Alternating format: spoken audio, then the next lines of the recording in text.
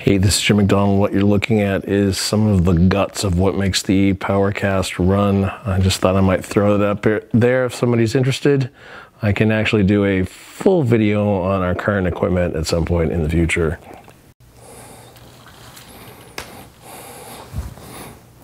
Hey, this is Jim McDonald. Welcome to episode 108 of the PowerCast. This episode is George Leeman. You on YouTube requested him probably more than anyone has been requested. That doesn't mean that we can always give you what you're looking for, but we can try if it makes sense, and this time it totally worked.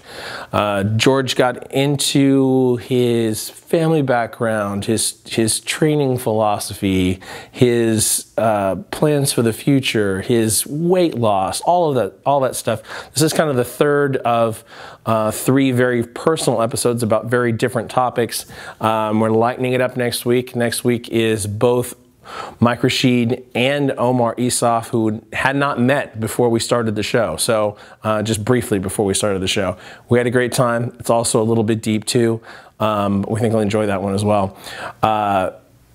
Remember our sponsors, please. ThePowerMagazine.com, CavemanCoffeeCo.com, ShopCompex.com, Rogue Fitness at ThePowerCast.com/Rogue. We're going to do something a little different this week with HowMuchYouBench.net. You'll have a chance to win a pair of gangster wraps, totally free, and it's pretty easy. You can even request to have them signed by all of us, which we will definitely do. Here's how you have to do it. 1, follow the podcast on Instagram. That's at Mark Bell's PowerCast. All one word, because that's how Instagram works. 2, whatever episode you are currently watching or listening to, whether it's this one or if you're catching up or whatever, at the moment that you thought, hey, I need to remember to enter this contest, take a screenshot on your phone or take a picture of you're watching it on TV or however you're consuming this show. Post that to Instagram. Tag the PowerCast. Bonus points if you heavily recommend the show to your friends. And this is going to run through September 8th, and we'll get back to the winners. That's free gangster wraps, your choice, such a deal. Anyway, oh yeah, likes, shares, all that stuff, all that YouTube stuff, please do that stuff. We definitely appreciate that. And now on episode 108.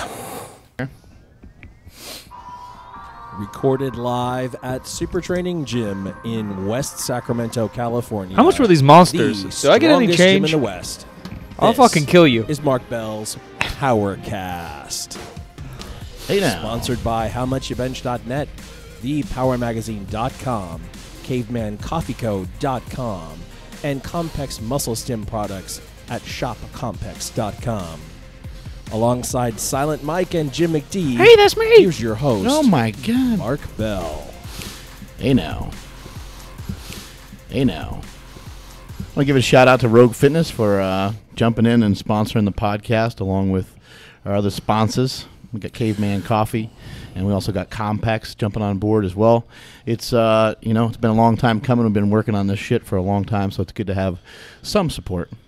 If you go to thepowercast.com/rogue, that will take you to our affiliate link, and when you buy things, that will directly impact this program. Hey now. What's up, Silent Mike? Just living the dream. What are you doing over there? Sipping on a monster. Today's my anniversary. You didn't even bring me a present. Our anniversry or your anniversary? I guess it's mine. Oh. Me and Andy. Oh, She's you've been cheating on me. I know. She's sort of in the way of, Yeah. Of us. It's pretty rude. Oh, what's her face? What's her face back home?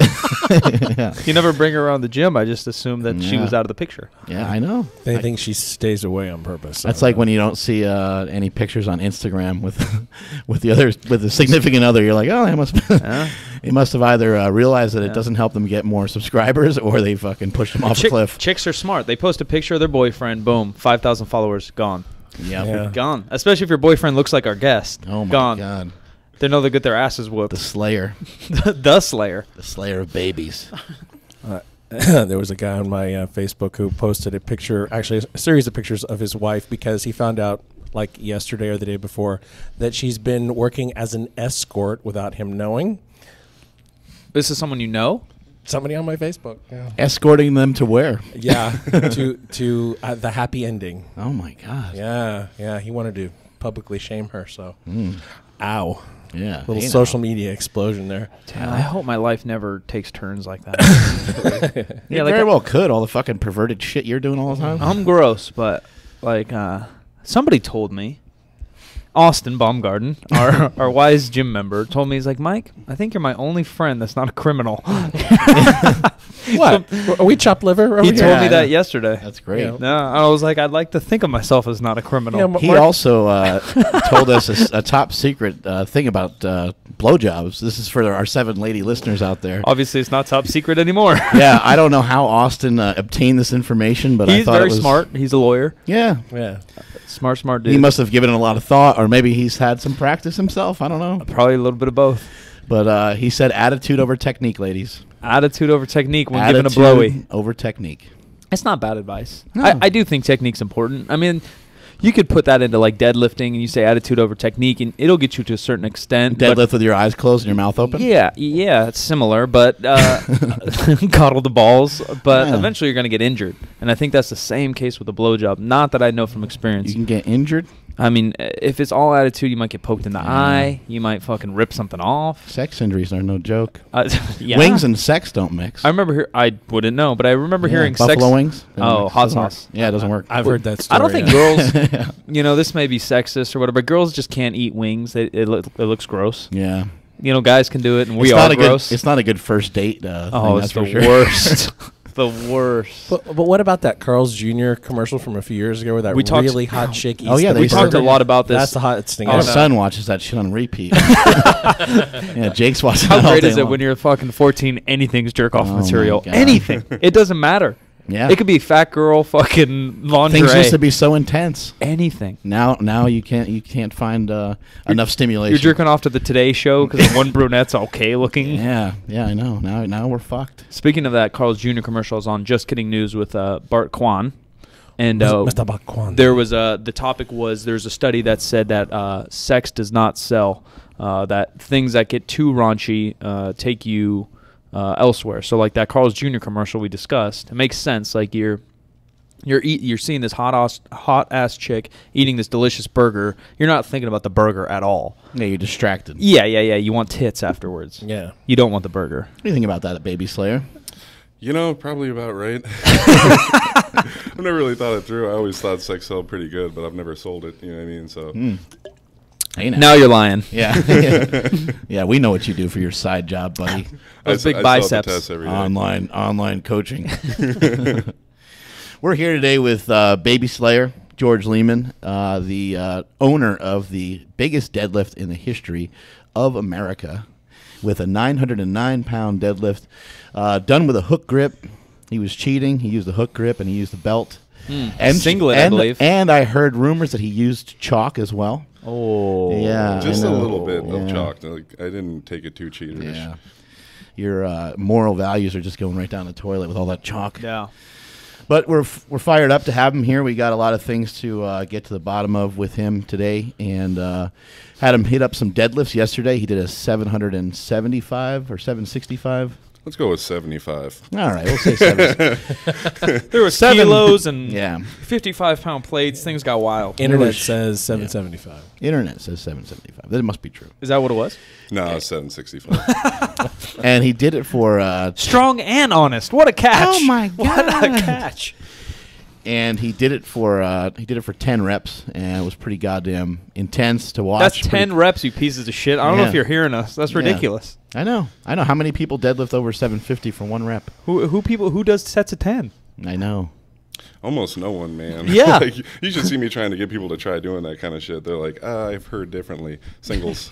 I'm not and trying doubles. to tone.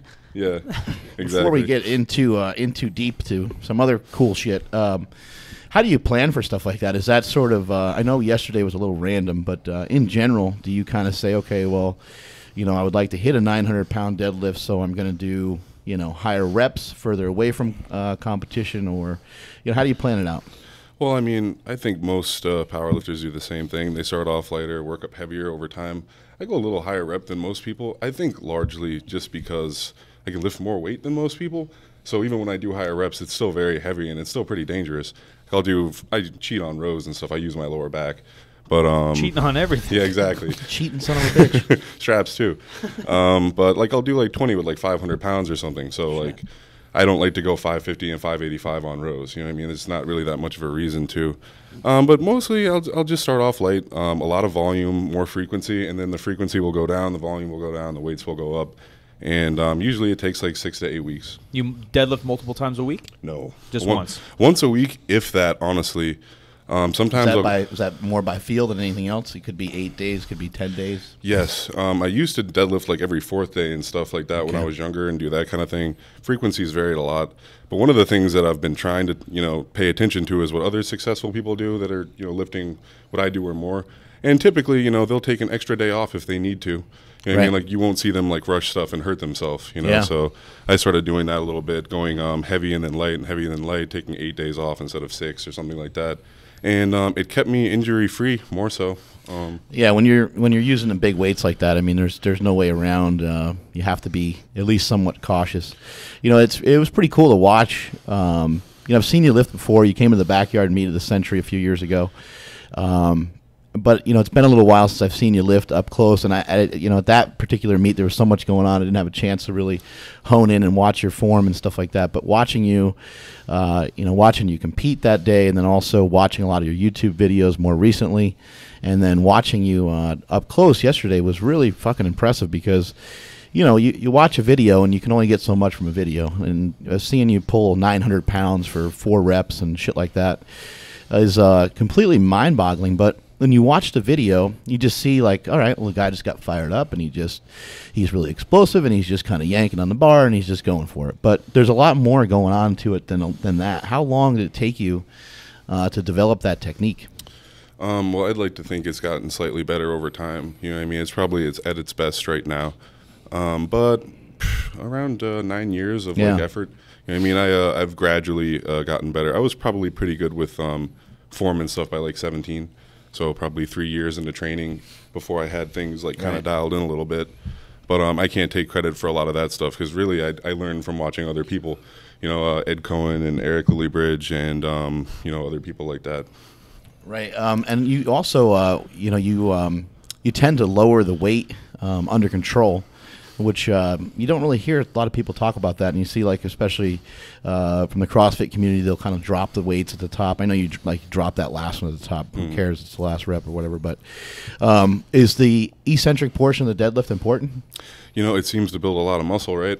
And I'm trying to get my deadlifting muscles bigger. So I would say yes. I also feel like it helps keep me injury-free. To some degree, because if you go from relaxed to, I used the example with you yesterday. If you were to just like let the weight fall on your chest just about, benching, like you probably wouldn't build a lot of muscle, and it'd probably be a lot more dangerous to just like, even if you caught it on your chest with like a rack or something, it'd still be pretty something. So I like to control it just to build muscle, stay a little bit more injury free. I can stay more upright when I'm lowering it like under controlled, and if I lower control, the bar stays bent. So I'm missing like that much of the bottom or something like that. Again, cheaterish, chalk straps. Have you ever done deficit pulls to kind of, balance that out a little bit? Yeah. I really like deficit deadlifts. The only problem I have with them is it does change form quite a bit. Right. I use them more to like build muscle and strength and stuff than I do just to particularly train the deadlift. Kind of like an assistance exercise. You'll do a little lighter. Very much so. Like it's quite similar, but it's not the same thing. You know what I mean? Because I notice I have people do a lot of deficit deadlifts, and even in my experience, it takes a couple weeks of getting used to regular deadlifts again before it even feels good. Because you're used to pulling in such a low position that you now have strength in that lower position, but not necessarily in that regular position that you've been pulling from. So it kind of throws people off. Yeah, your hips are just in a different spot. Yeah, pretty much. More leg drive and stuff. Let's get to the juicy stuff. Where did the name Baby Slayer come from? What is that about? Well, it came from a forum originally. At least that's why you guys know about it. Bodybuilding.com when I was like 15 or something like that. I went on there. When did you start lifting? 14th birthday on the dot. Had to be 14 to train at the YMCA. Right. So as soon as I was 14, I went and trained at the YMCA. That's cool. How big were you then? You're what, 6'4"? 6'3", a little under 6'3", 6'3", actually. 340? 345 walking around kind of thing. And how big were you then when you were 14? You know, I was pretty big. I was like 6'1", like 215 or something, but I could bench 105 for one. And I had what I like to call like cookie dough arms. You know what I mean? Just like a tube of no bicep whatsoever. Making me fucking hungry. That sounds like Fat Dan's arm. Cookie dough. I remember flexing and just nothing would happen. It just looked exactly the same. Yeah, isn't that impressive when you flex and your arm doesn't get any bigger at all? Yeah, Can't flex dough. I started off pretty bad. You'd never think I had like good genetics or anything like that. 105 bench. All of my friends could do that or more. 135 or something. You know what I mean? We're not talking about me being a 10. We're talking like 14 years old. Right. You know? Were you playing any sports at the time, football or anything? Nope, never got into sports. I always kind of felt like, well, especially when you're like a kid, you know, it's different if you're like in the NFL. People take it seriously, but people just didn't take it super seriously. And I always wanted to be good at whatever it was that I actually cared about. Yeah. And so I didn't really like team sports. And I'm also from Florida, so after school you could go and run around in the heat if you wanted. You know? Are you? Would you say you're a little bit introverted, maybe? Oh, extremely. And especially when you were younger, before you built up a strength and a body, maybe you didn't have as much confidence. You know, now I'm about 300% better. You know what I mean? Yeah. It's ridiculous now compared to what I used to be. But growing up, like extremely so. No one is at like 5, 6, 7. Yeah. At some point, though, you start like you go to school and stuff, and you realize that like I don't know, you start to take other people's opinion of you as what you are. You know? Yeah. What do you think that was? Man. Were you fat? Were you shy? I mean, I got fat. combination? I got fat at like 10. Started getting fat, and then Mike's gonna cry. Mike's fat. Yeah. I was a little tubby. And then I switched schools at the same time, which, as you know, like assuming if you go from like 4th grade to 5th grade to a different school, it's kind of messed up because everyone knows each other. Yeah, it and gets to be somewhere in tough. there, I just wasn't like the cool kid anymore. Like I remember I was like in my other school, Dragon Ball Z, everyone was like, we'll draw pictures and it'll be cool. And this school, everyone's like Pokemon or something. Like I don't know shit about that. Got to study up to be cool. So I wasn't like super popular, and that just kind of like stuck with me because that's that age that you start to like realize who you are and like where you stand in the world and stuff. I was never really aware that you could, really work on yourself and change who you are. Right. Because it's, you always look at other people and you're like, you just kind of are who you are. There's a popular person, the loser person, or whatever. You know what I mean? I always thought I was kind of shitty. So I was never outgoing, never anything like that. Always very introverted. And early on, pretty defensive even. You know what I mean? Yeah. Like, see those people that like start fights or something. When I was like 10 to 11. I got in like a lot of trouble and shit because of that. You know what I mean? Just because I didn't get along that well with people because I didn't know how. You know what I mean? And fights and stuff, and just getting in trouble with teachers and just not paying attention in school type of thing, or what? When I first went to 6th grade, I'd been a loser in 5th grade, and my brother told me, he's like, man, in middle school, like everything's so much cooler. You can like get in trouble and stuff, and it's cool. So I was like, Older brother? Yeah, I'm gonna go be cool in middle school. Yeah. And I remember the first thing I did, I got in trouble, and everyone was like, "You're super cool." And I'm like, "Yeah." What's up now, bitches? Stole some milk. Yeah, Fuck you, Pokemon. And I took that a little bit far because I think that year I got kicked out of school about 25 times. Dang. Yeah.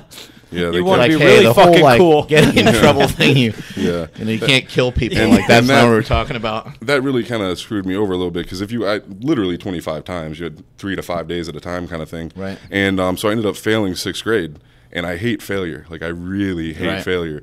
And all that did was, more failure kind of thing. Right. And that didn't help at all. You know what I mean? Because I was already a big kid.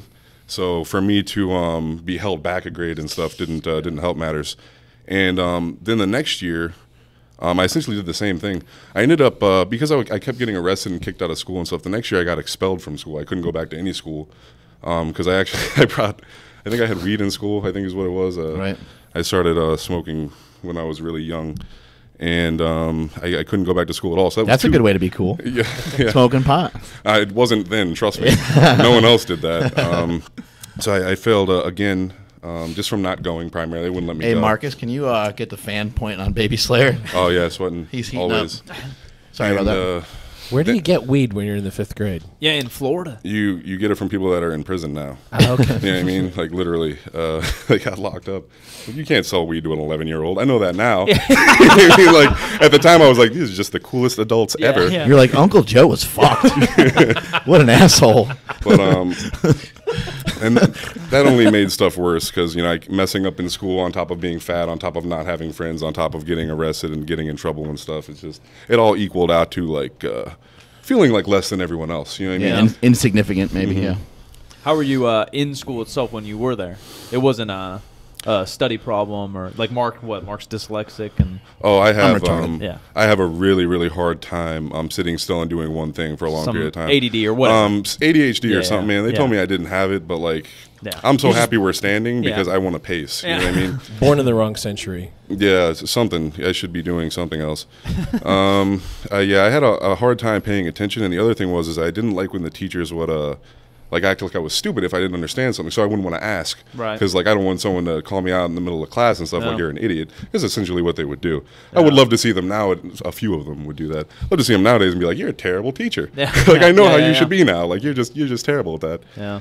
So I wasn't things that I care about. I can obsess on and really do well with. You know what I mean? But if I don't care and it seems insignificant and I don't want to learn it, I have like an incredibly hard time. I'm not one of those people that can learn something I'm not at all interested in. I'd have a very hard time learning a language if I didn't really want to speak it. You know what I mean? Like it'd be pretty much impossible. I just wouldn't do it. Yeah. So Baby Slayer, where'd it come from? Baby Slayer. We're still there. Well, as I mentioned, I got in trouble in school and stuff. It was right after my little brother had died. I don't know how many people actually watch my videos on here. I had some siblings die. The last one was my little brother. He died. I think you mentioned yesterday. You said he died at 10 years old. Yeah, I was about 10. You were 10. Yeah, he was a baby. He was like 2 or something like that. And he had cancer for a little while. And I was a very religious family. My grandfather was a minister, and my father was a minister's son, and my mom is excessively religious. You know what I mean, like one of those kind of things. And I was of the belief that if you pray and stuff, if you're a good person, you essentially get what God intends. I was like, well, God is good. You know what I mean? Yeah. My parents have already lost 2 children. It's not even possible for them to lose a third one, right? So when he did eventually pass away, there was a lot of blame, like towards like myself, simply because like from yourself. From myself. Yeah. Okay. No one would ever blame who could. You know what I mean? You have to be sick. Right. But I don't know. Like you'd think that you could affect the outcome on something like that. Right. Because I grew up in a very, very small religion that was it's Christian, a form of Christianity, where we were like kind of different. It's a little more strict than other people. I never had a birthday until I was 20. No Christmas, no Halloween, nothing like that. I never did anything on Saturdays because technically that religion sounds like it sucks. Count me out. It's rough, man. Trust me. Yeah, sounds tough. And so I was like, I was told we're this special religion, we're these special people, the chosen ones, the whatever. So I'm like, of course God's going to listen to us. Everyone else is like pagan and doing it wrong. Yeah. We're like the only special people, of course, right? Right. But didn't work out that way. So I guess that's where it came from. I blame myself quite a bit. Not publicly, not outwardly, but always like it was just kind of in the back of my head. Like if I could have done better, if I would have prayed more or taken church more seriously, like actually listened to it when I was there kind of thing. I think it's pretty common when somebody dies, especially from, like I guess you'd say natural causes. People are like, well, why the fuck am I still alive? Yeah, everybody wants an explanation. What's my point of living? Why couldn't the other person live? Well, I think a lot of people feel that. Even if it's unnatural causes, we've talked about death a little bit on the podcast, but a lot. Yeah, a lot of fucking people die. Yeah, you just try to find a reason. And often that reason turns into guilt quick. Yeah. Whatever it is, I should have been there, I could have been this, I could have done that, or he should have been with me, or whatever. Yeah. Yeah, it's it doesn't make a whole lot of sense. It felt that way at the time. You know what I mean? Like I should have done better, I should have cared more, I should have prayed more, whatever it is. Because all things are possible in God, right? Like why not? Right. So I don't know. That's where it came from. I never really meant to explain it to anyone. I just went with Baby Slayer and I'm like, whatever. Cool name, I guess, right? But I always thought about my little brother when I would lift. You know what I mean? It was always, for years, it was always when I'd lift, like, if I could do this, I could get him back kind of thing, which to some people, silly or whatever. But to me, it helped me deal with, like, a lot of those issues and stuff. Because for a long time, it was, even now, it's very upsetting to think about and to focus on and stuff. Yeah, but watching you lift yesterday and watching some of the YouTube videos, I think what people get attached to with you is, people watch it and they're like, man, that's a crazy motherfucker. Like he's deadlifting these huge weights. He's deadlifting 800 pounds. He gets to the top of the rep, and then you think, okay, the guy's probably just going to drop the weight and that'll be the end of the set. But then you continue to go on for 4, 5, 6, 7 reps, and sometimes you'll even stop at the top again and just breathe and just keep going. And it's like, what the fuck is this guy made out of? And I think that's what people have been so excited and so motivated and inspired about with you. And then asking you about it yesterday, you kind of talked about, you're kind of thinking like I guess you said you've asked people before. Maybe you can just talk about it. You asked people before the question of, if they could bring someone back with one more rep. Yeah, I train a lot of people and stuff, and they'll come to me and they'll be like, well, this week I got one extra rep, or I did a rep less than I wanted, kind of thing. Right. I'm like, well, let me ask you, could you have done it if it was for your mother or your girlfriend or your brother, whatever? And it's always like, of course. I've never had a single person be like, nope, I gave it my all. No. They're always like, well, of course, like that would be totally different. And my thought process is, if you can do it, why didn't you do it? Like, why would you even, say to me you couldn't do it? Just like, right. It's not an issue of training or diet even or whatever. It's just an issue of effort. So I always try and find the strongest reason I would have to move a weight. Right. And that way I can get the most out of myself, kind of thing. And that just seems to be the strongest motivation I have. Yeah. I don't really have any other situations like that one that affect me as much. Yeah, I think we're all looking for stuff to draw upon sometimes, and sometimes it's sometimes people just draw upon something completely in a different direction. Could be something positive that they saw. Maybe somebody's inspired by Michael Jordan or Muhammad Ali or whoever. Somebody they consider to be great, or maybe they're inspired by something really shitty that happened to them that they have a hard time getting over. I never understand how people who've never had anything bad happen to them get motivated about anything or understand anybody else's troubles, honestly. That's true, man. I've had a lot of people that are like, I don't have anything bad in my life, like ever. Like, what do I do? That's like, I don't know, man. Just wait. Like, wait. Like, sooner or later, you'll see. Yeah, I've known people who didn't lose anybody in their family until they were in their late 40s. I don't get that. I mean, the three of us here have all lost somebody. There's a saying from Bruce Lee. It says, those who don't know they're walking through darkness will never see the light. Well, there you go. I think that's pretty cool. Yeah. You have to, you need shit to like look forward to, because yes, certain things have happened over the years that you're not happy about, that you can't really change, Yeah. Yeah, like Mark said, I think you have a good following and a solid, one of the most popular powerlifters, because you lift crazy weights and that you're open with your audience. You talk about some deep things, and you're pretty raw in a lot of your videos in the past. You talk about your dad a little bit, and you talk about your family a lot. How was your relationship with your parents, even though you said they were very strict? And well, they actually aren't very strict, because they did lose a lot of kids, so they're like excessively easy on me and my brother. But they believed in what they did religion-wise. Like they were never supportive of me doing anything against their religion, kind of thing. My relationship with my dad is like pretty incredible. I don't see him as much as I'd like, just because like I stay busy. He lives close by, but I only see him maybe once a week or something. Probably the best person I know in general. Like, I'm trying to give you guys an example. Well, I mean, you lose 3 kids, right? Which is in itself is hard. Yeah. He supported my whole family through it. He supported me. You have other siblings that are still alive? Just a brother. I got an older brother. He's in some of your videos. Yeah, he's pretty jacked. Yeah, genetics, right? Yeah. Relationship with him is quite good. He's probably the strongest minded like person I know. Yeah. He can put up with a lot of stuff. Whenever my last sibling died, David, my mom sat in the hospital with him a lot because my dad had to work. You know what I mean? Yeah. And that was for like months, kind of thing. And it's pretty brutal, as you might imagine. You know what I mean? It's got to be. I can't imagine. I have no idea how bad that would be. You go through like chemo awful. and stuff, and your body stops fighting stuff off. So my little brother got an infection, and it like kind of like ate into his body, kind of thing. And she had to clean it every day. Wow. You know what I mean? Which is like rough. Yeah. So she kind of like broke down quite a bit mentally. Like my mom like sees and hears things that like aren't actually there. You know what I mean? And she divorced my dad. Because of it, she stopped believing they were married. And to see him go through all that kind of thing is, and like keep his stuff together.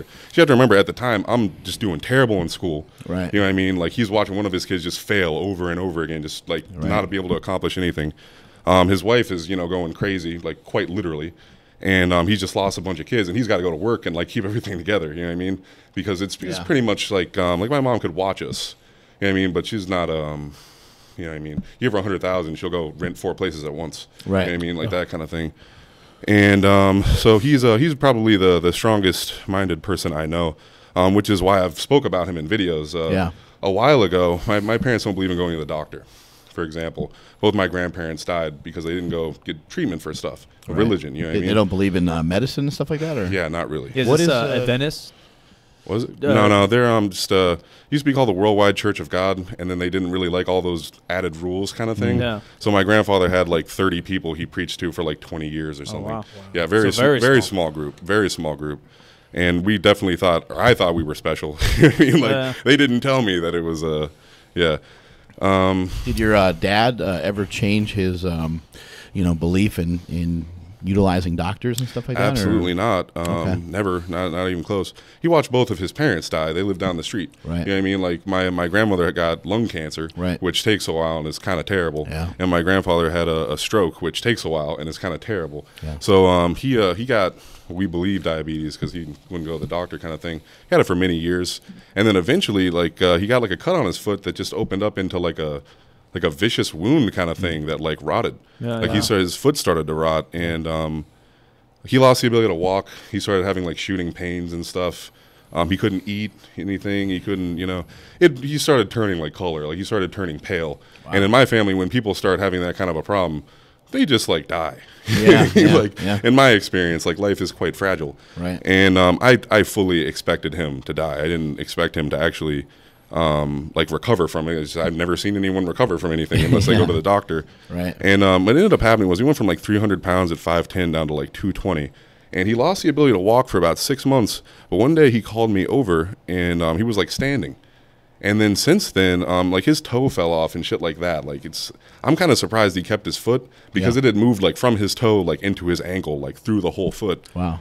But he's kind of stuck with his guns, and he started eating really, really healthy and very little. And now he does more cardio than he's ever done. He's never used to at all. That's awesome. He's recovered like fully as far as I know, and he's much better off for it because even though he believes you should eat healthy, God thinks you should eat healthy and take care of yourself. Mm-hmm. He didn't. You know what I mean? And I think he saw that as like a sign of what he should be doing and realized that like he is mortal. You know what I mean? Like you can't eat bad for 40 years and weigh 300 pounds at 5'10" without training and get away with it. You may not believe in a doctor, but it would be even less wise to smoke cigarettes if you were if you were of that religion. You probably need to be almost more careful. Yeah. Make sure you're getting sleep, and just even some of the basics would be important. Yep. He doesn't drink, doesn't smoke. You'll see him have a beer like every 2 months or something. He's made a miraculous recovery. As far as my mom, he's the best person I know, man. I could never say enough good things. Never gets upset. Yeah. Well, he'll get upset over like something, but like he won't. Is that one of your goals? Is to try to like emulate him in some ways? I'd love to. I'm just not good enough. Honestly, I tell like my girlfriend all the time, like I wish I could be more like my dad. Yeah. Like man, like I just like he blows your mind, huh? Yeah, just so incredibly reasonable, and like I see what he puts up with, and he still keeps his shit together, and I see what I put up with, and I'm gonna be like pissed off about it or something. I'm like, how parents can be so like selfless is just on a whole other level of anyone's understanding. Sometimes you just I don't think you understand it until you have your own kids, and even till you had your own kids for a very long time, you don't really get it or understand it. Yeah, that freaks me out a little bit. You ever want to have kids, you think? I have a strong fear of them like being sick or something. Right. You know what I mean? Or like passing away. I also have a strong fear of like my girlfriend dying like during it. I really I would like kids. I watched like what I went through, and like my dad tried everything to help me. Like he tried everything he homeschooled me at one point. That's why like just him, like he worked a regular job too, and he would like sit with me and work with me. And I don't think I could ever do the stuff he's done. Yeah. So unless my kids are 1,000 times better than me, I probably shouldn't have them. Right.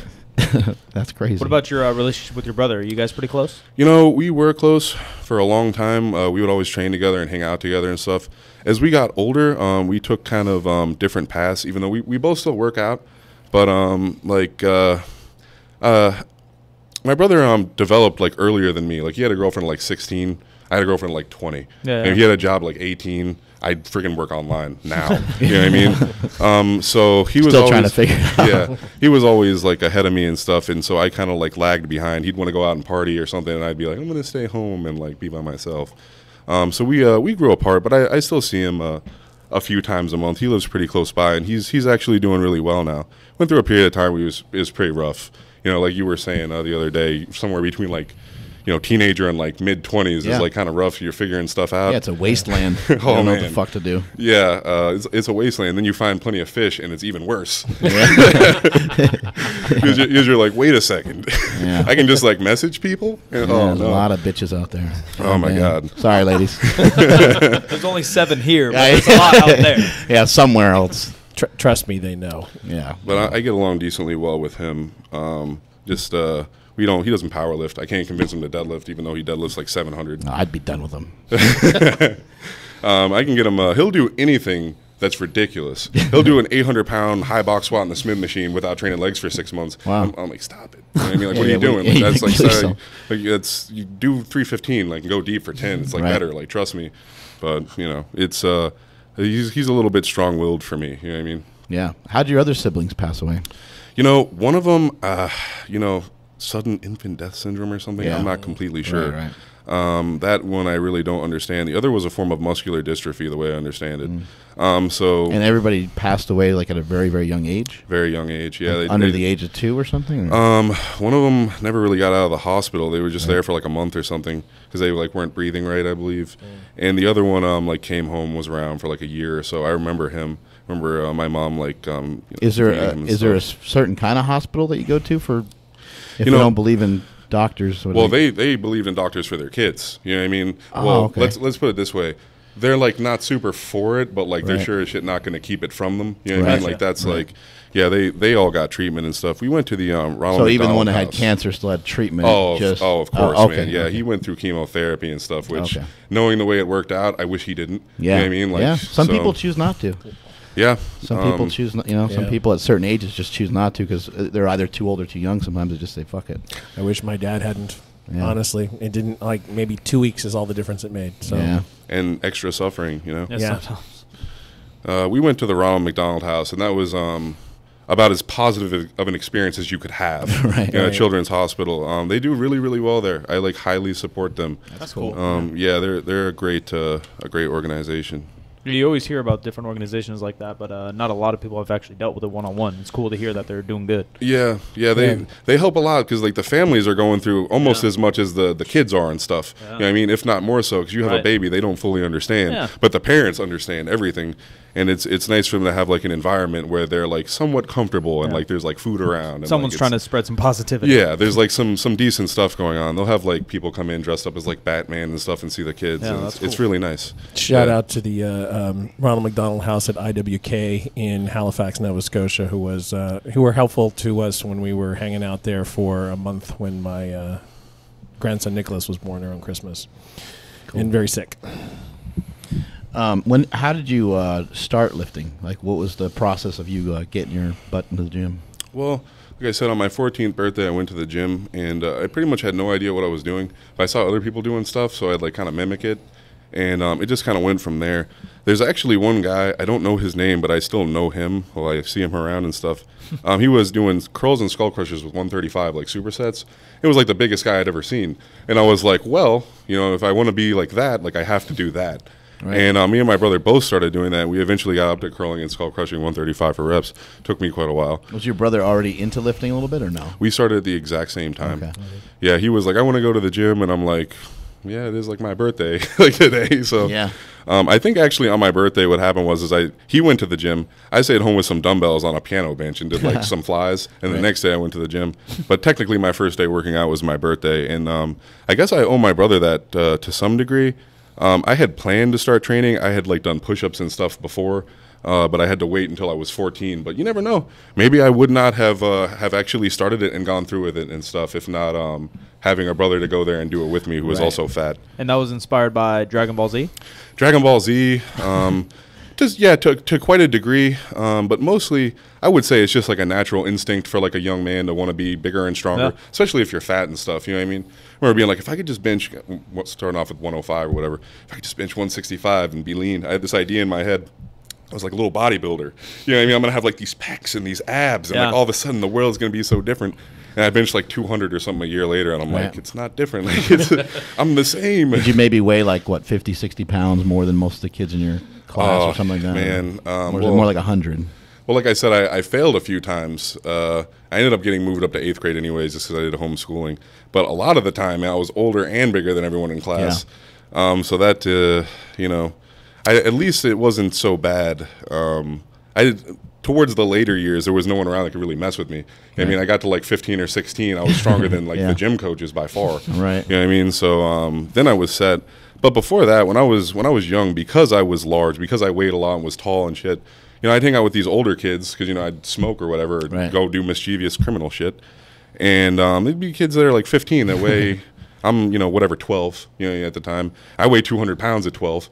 You know what I mean? And they're 15, they weigh like $130 or something, but they bench twice what I do. Right. You know what I mean? So they look like super badass or something if they mess with me. And I'm just sitting there like, I sure hope they don't. Because, like, I can't do anything about it, and I know it, you know? Right. So that was one of the main reasons I wanted to lift in the first place, because I was so tired of people being able to take advantage of me if they just chose to. Right. You know what I mean? Like, people could just be like, you know, I'll like mess with you and like, whatever. And it's like, oh, I can't do anything about that. And like, I had a good relationship with my brother, but it wasn't like I'm having my brother beat you up or something. Right, I mean, it wasn't that kind of a situation. It was just sort of like, you know, you probably wouldn't even tell him about it, really. It's just like embarrassing. So when I was younger, I got bullied a considerable amount. Was not a fan, you know what I mean? Right. So I ended up just trying to avoid most people altogether, mostly. Just kind of, when I was 11, I started going on the internet like 18 hours a day or something. Jeez. Yeah. Porn like, or? Combination. Mostly internet pool. Played that AOL or some shit? Playray. That's amazing. Yeah, man. I hated myself so much back then. I actually I got a fake picture. I pretended to be someone I wasn't for like years. Like year. Like you were the first catfish. I was gonna say I was like, well, yeah, one of the first at least. OG catfish. Yeah, people should have known. I was like, yeah, I'm like super cool. I'm like a drug dealer. I'm like 18. I have abs. I bench like 365, but like I'm here all day. You just described me. I'm like here all day. Like, you know, something's up. Like, I'm not doing anything cool. You can tell. People want to believe, though. Honestly, no, they did, because they did. You know what I mean? But yeah, that was probably the roughest time for me, just because, you know, you're fat. You know, everyone else that age, 11 or 12, whatever, is getting a girlfriend right around there. A lot of people are. Yeah. Or at least my friends were talking to girls and shit, and I never was, because I weighed twice what they did. And, you know, messed up in school a bunch of times, kept getting arrested. My little brother just died. My mom's, you know, talking to herself in the next room every morning and shit. And I essentially just like kind of like escaped. You know what I mean? I just like kind of went somewhere else. And at the time, I didn't really have anything to focus on at all. You know, I just like stayed home, and like that was it. Right. You know, maybe I'd try and like smoke weed, or like, you know, try and hang out with my friends or something. But like, you hang out with the wrong people, you end up not being where you want to be. And I was hanging out with the wrong people, and I kept getting in trouble. I think I got arrested like 5 times or something before I was like 13. And it gradually got more serious. I didn't know it was getting more serious. I'm like, I'm going to go take beer out of this person's garage. Right. You know what I mean? And it's like, oh, well, I went in twice to grab 2 12-packs, so that's like a double felony. Home invasion burglary? Yeah, twice. Oops. So I almost got locked up for a few months, like 6 months or something. And they held me there for like 3 weeks, and I was like, you know what? Like, this is not for me. Like, these kids are bigger and stronger than me, too. You know what I mean? Those people are actually nice to me. It was strange. I just, like, stayed real quiet. Don't try and be cool around people that are stronger than you.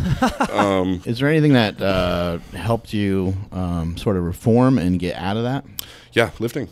Lifting is literally exactly what did it, because I went from having my biggest desire in the world to be like, oh, someday I want to like grow weed or something, or like sell weed, or I used to like be really into drugs and stuff. Drugs being weed. Yes. But when you're not like, supplements that are good for you. When you're like 12, you know, weed is a hell of a drug. It's, you know what I mean? You're like, oh my god, like seems to be a hell of a drug for people still. Yeah. People seem to never get over it. No, it's yeah. So. Yeah, what were you just saying? I don't know. Well, lifting saved your life. Lifting saved my life, more or less. It gave me something else to focus on, and it gave me something else to get like you know, positive feelings from, more or less. I had nothing. I'm bad at school. I'm bad with friends. I'm bad with girls. I look bad. You know, what am I good at except internet pool? And like every single day, when I was younger, me and my brother did not get along so well at that point. You know what I mean? I don't really know. I was never in his shoes. You know what I mean, but not incredibly supportive. You know what I mean? Like, you can probably imagine, like, one of those situations where it's just kind of like little shit brother bugging him all the time. You know, I'd pretty much avoided him most of the time. You know what I mean? I just sit in my room and go on Play-Ray. But Yeah, I don't want to throw him under the bus too bad because now everything's fine. But back in the day, he was pretty bad with the stuff he'd say to me. It's where I originally got my my feelings of like low self-esteem from, mostly because like all that stuff's going on, so I'm telling myself I suck, and then you have someone else coming around every day telling you suck. You know what I mean? He's like, yeah, so like you're right, you do suck. So eventually, you know what I mean, like you just start to be like, yep, like I suck. Like, and I remember just like I'd see him get like a girlfriend, just be really average, like you're a super average 16-year-old. You have a girlfriend, you go to school, you're like up to date in school, and like you're not obese. You know what I mean? I'm like, man, you've got everything. Yeah. Like, you've got it made. Like, dude, I would love to be you. Like, why do you come and, like, pick on me? Like, you've got everything. Like, you have better things to do with your time. You know what I mean? But now we're fine. That doesn't happen anymore. Probably largely because we're just, like, we don't hang out that much As anymore. you built yourself up, you said you were picked on and stuff. Did you ever have to defend yourself, or you just got big enough to where it just was never a thing? I never did that great of a job defending myself in general. I've been in some mutual fights. You know what I mean? One of them, I remember this fucked me up for years. This was a huge issue for me. I'm always like playing basketball at school. It was like probably I'd failed like 2 times already, and this year I'm like, I'm just gonna like go to school now and like try and do good. Playing basketball, and I said something to this kid. I don't remember what I said, like watch out or something. You know what I mean? Because we were playing. And like he turned around, I was kind of standing like here, and he's kind of standing here, and he swung and like hit me in the nose. I mean, it broke my nose like the first hit he did. That's just the way it worked. I remember I'd been boxing for a little while just because I got sick and tired of people being stronger than me and shit. Yeah. And I ended up hitting him like 8 times in the face or something. It was exactly what you'd like hope it to be. Yeah. But he just kind of like tucked and like protected himself very well, and he didn't end up having any broken bones, whereas I did. So I'm this like 220-pound kid benching like 160 or something at like 14. And he's like this 120-pound kid. He popped you with a good one. And I come back to school like 3 days later. I have 2 huge black eyes and a super swollen nose. And I remember walking through the hallway. I'm already like messed up. You know what I mean? I'm already like low self-esteem. I'm walking through the hallway. Everyone's just like, you got your ass kicked, bro. And I get into class, and the first thing the teacher says, "Oh, he really did beat you up bad, didn't he?" I remember the first thing I did. Thanks, fucker. I wish I could see that teacher again, man. I really wish. She'd be like, "You're terrible." The first thing I just called my mom to pick me up, and I never went back. It really like damaged me like badly because I was already in a really bad spot. Yeah, you know what I mean. And I remember. A good example is like my dad was always trying to get me to go back to school, and I was like, you don't understand. I have like panic attacks and shit, like really, really bad anxiety. And he even offered me money at some point, like a lot of money. He's like, I'll give you like $5,000 or some shit. Like, just go back to school. I'm like, you don't understand. Like, I can't. Like, no. You know what I mean? And they try and get me to go to school, and I just like, I go grab a laptop and go like sit in a tree house or some shit. You know what I mean? There's just nothing. I just felt like there was nothing I could do to go back. It's just seemingly impossible. And that's like the way my life was for like a really long time, like really, really, really bad social anxiety, really, really, really low self-esteem, like incredibly low. Like you would never think nowadays, just if I didn't tell you, like just to talk to you, how bad it actually was. Yeah. Because try and give you an example. If I went to the grocery store, well, first of all, I wouldn't go to the grocery store. You know what I mean? I just tell my parents what to get me kind of thing. But if I went to the grocery store, I'd be like terrified to pay for anything because then I have to talk to the cashier. And this is at like 16 or something, 15? 16, 17, 18, 19, yeah. Literally. The first girlfriend I had was at 20, and I was 235 at the time. That's why she wanted to be my girlfriend. You know what I mean? I had abs and shit. She lived in a different state, and she flew down to see me, and she actually had to like force herself on me kind of thing. I was like, no, you can't come. Like, nope. Like, I'm sorry. Like, it's just not acceptable. Like, you just can't come. You know what I mean? And I probably would not have had a girlfriend if I didn't have someone literally like fucking pressure themselves onto me, because that was the only person I'd ever actually told anything about too. Like, I told him I was screwed up in school. I didn't have a driver's license until I was like 20, all kinds of shit. And, that's pretty much how that came about. I have Did to your dad ever think about like getting you like therapy or anything, or did he not understand like the dynamics of what was going on with you? I don't think he understood in full detail because there was so many different factors. He's just working and doing other shit too. He doesn't have time to really pay attention to every detail. Yeah, he had a pretty significant job at the time, and he did a decent amount of traveling for different states and shit. And and you might not have been accepting to it. I mean, a teenager trying to get a teenager to do anything. I don't know make how their bed even is fucking. I don't know how he felt about therapy. He never got anything like that for himself, so that's probably what he thought. He was as supportive as he could be. I just don't think he understood, because my mom had always been a little bit off, but like you couldn't tell until like she really like completely kind of like broke. But because we were so religious, my mom would tell me stories of like demons she saw when she was very young. And being 5 years old, you believe all that stuff. Yeah. So I was always very real to you then. Yeah, I was always very afraid of like everything. Yeah. You know, being 5 years old, for years I slept like when I was 5 to 8, and then like I don't know 11 to like 14 or something. I slept out in my living room like on a couch. You know what I mean? I'd play the TV all night. Just afraid of everything, like everything. You know what I mean? I'd have all these stories and stuff that my mom would tell me, and I'd pretty much just take her word for it. You know, you go outside, someone's going to kidnap you. You know what I mean? If you look over there in the dark, there's going to be a face there, like just waiting to screw with you. You know what I mean? Like fuck. that kind of shit. God damn, Mom. It's terrifying. No, she didn't I don't know whether she understood or didn't care. I struggle with that still. I'm like, why do you tell me these things?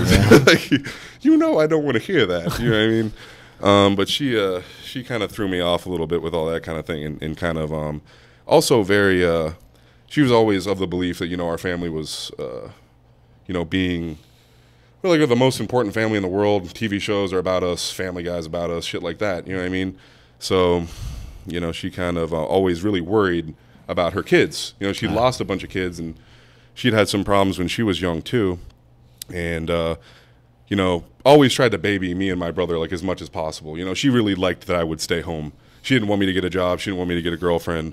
She thought the world was going to end really soon, and she wanted me to stay home until it ended. You know what I mean? So, like, literally, I'm not kidding. Yeah. So, actually, I mean... She have a mental health issue or drug issue? Oh, yeah, she's a something? schizophrenic. Oh, okay. Yeah, she's, like, hardcore, like, hears and sees things Right. and all kinds of shit. Very complex stories that you can't reason her out of, even if it doesn't seem like it would ever be an issue to reason them out of it. You know what I mean? Like, Family Guy is not about us, Mom. I don't care if you are from Long Island. You know what I mean? Like, you don't have red hair. Like, Dad's name isn't Peter. We don't have a sister. Dog Andrew's, doesn't talk. Yeah, Andrew's not Chris. You know what I mean? Like, yeah. But Look, our dog won't talk. That's got to be evidence right there. yeah, it's kind of unfortunate. So How is she now? She's still worse. around. It gets worse. Yeah. Oh, okay. That kind of thing only. Schizophrenics in general, from my experience, they have a kind of like a grand story that they tell themselves about themselves. And it might sound terrible to you. It might be like, oh my God, why would you choose to believe that you've been killed and resurrected 100 times by demons or something? Why would you choose to believe that? And then you realize what it really is. It's a very grand thing. It's a very, like, I'm almost more than Jesus Christ. He only died once. I've died 100 times. Right. I know all these world leaders, et cetera, et cetera. So you have to realize that convince them otherwise, you'd be taking from them who they are and what they actually truly believe. Because for her to realize that she's not indeed one of the world leaders, you know what I mean? Like friends with George W. Bush and shit like that. Right. That's, she would have to accept that she's a housewife and, lost a lot of kids, and her relationship with her husband has not been, ideal because of her beliefs. You know what I mean? Do you still talk to your mom? Yeah, I do. Not as much as I probably should, simply because she can't avoid talking about a lot of the things she believes. It's her every day. It's all day. Yeah. You know what I mean? But I talk to her, a couple times a month kind of thing. And usually I can kind of get her to keep it kind of mellow and not go too crazy with it. Most of the time it's warning me about someone being in the attic or something like that. You know what I mean? So it's kind of like a letdown to You're watch. like, I don't have an attic. Yeah. There's probably only so much of the crazy that you can handle at any given time. Well, I handled so much of it growing up. Right. I'd stay at home all the time with her, so I'd spend 4 or 5 hours a day trying to convince her otherwise. Right. You know what I mean? Like, let me reason with you. Let me explain. You know what I mean? So, I got that from my dad. You always try and reason with people. You always try and like talk it through and stuff. And I pretty much came to the conclusion like you can't with some people. Yeah. Like it doesn't matter how reasonable it seems.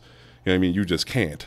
It's the same thing with someone who suffers from addiction. You just can't always apply logic to people that aren't acting logical. Right. It's just it's a real uphill battle, and it's sad, and it hurts to even try to do it a lot of times. So you have to hope that the person gets some sort of treatment, and then you're able to at least make some sort of sense of something. Yeah. The only real problem is it's so mixed in with her religion, Yeah. and her religion is going to be how she sees her kids again. Right. You see what I'm saying? So it will never change. Right, right. I mean, you'd be taking her kids all over again, kind of thing. Yeah. So she'll be sticking with that forever.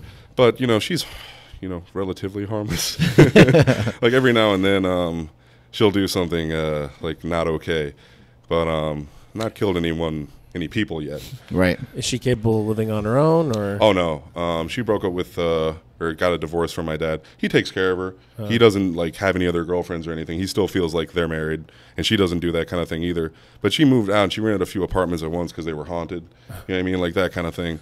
And she's not like, she needs to be given a certain amount of money every month kind of thing, and have like a home that's paid for, and you know, someone very reasonable around. So hopefully he lives a long time. Because that's going to be a job, you know.